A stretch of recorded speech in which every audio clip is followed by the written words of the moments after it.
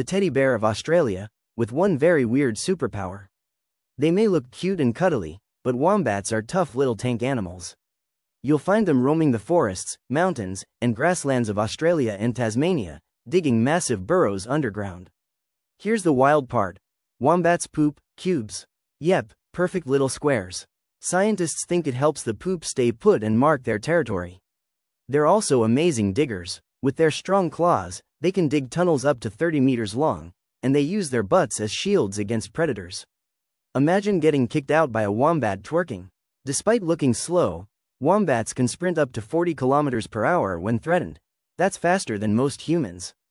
And wombat babies, called joeys, ride around in a backwards-facing pouch so mom doesn't dump soil on them while digging. So next time you see a wombat, remember, they're not just cute fuzzballs. They're cube-pooping, tunnel-digging, butt-armored speedsters.